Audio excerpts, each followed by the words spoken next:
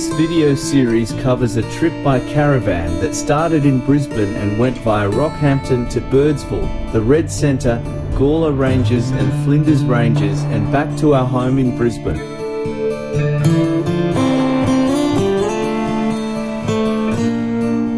I started to make these videos to record the journey soon after the trip, but for some reason didn't finish the task.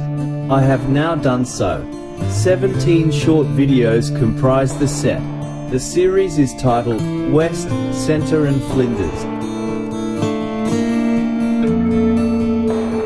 Here is the next part.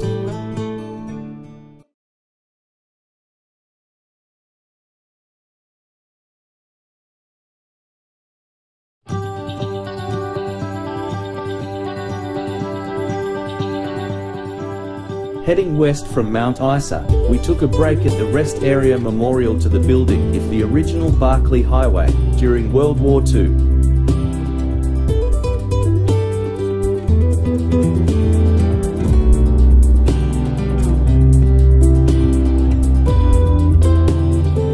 A couple who parked and dined with us at Middleton were on their way, as volunteers, to the Drovers Museum at Camberwell. They invited us to call in, so we did. Preparations for their annual event were underway. We were given a conducted tour. The museum was certainly worth the stop.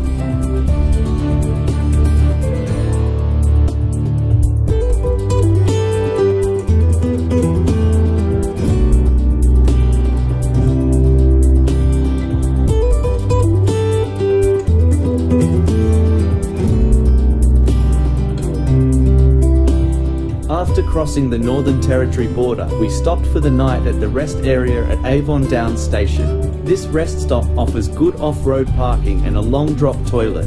There is a police station there as well.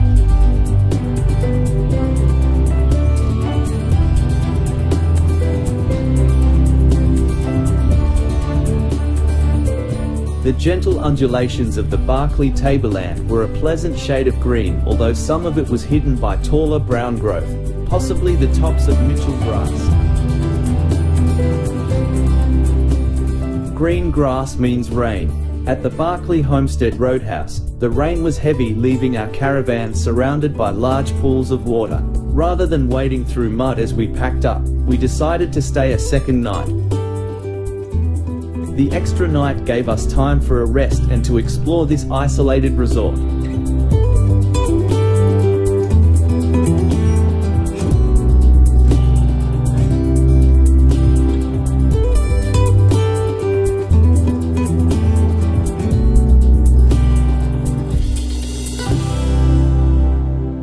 At Three Ways, we turned north for a few hundred metres to visit the memorial to the Reverend John Flynn of Australian Flying Doctor Service fame.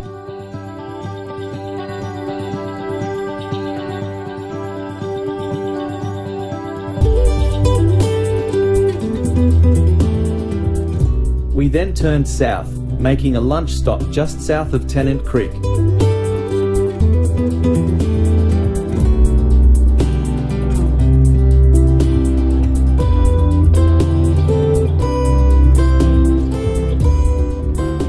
This left us a relatively short drive for a planned stop for the night at the Devil's Marbles.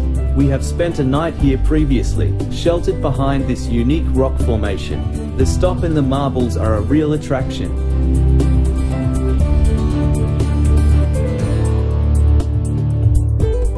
The afternoon sun enhances the natural colour in the marbles.